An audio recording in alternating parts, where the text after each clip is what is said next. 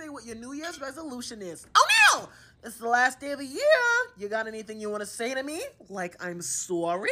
Aunt Gretel, I'm sorry. Thank you. That your wig has been through much more pain and suffering than you ever have this year. The wig lasted longer than her 6 marriages. Y'all know what time it is. Once the bubblies pop, He can't be stopped. My New Year's resolution is for me to throw Cuz O'Neal in the gym.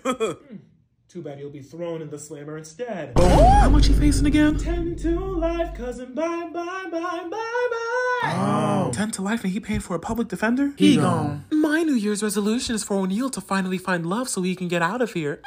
Maybe you should focus on finding your last husband's wedding vows in the trash.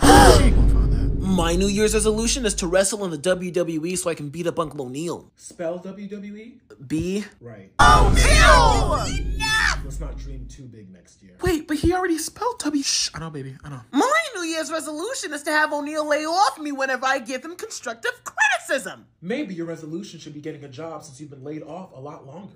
3. Maybe you should lay off the couch and find yourself a home, presumably mobile.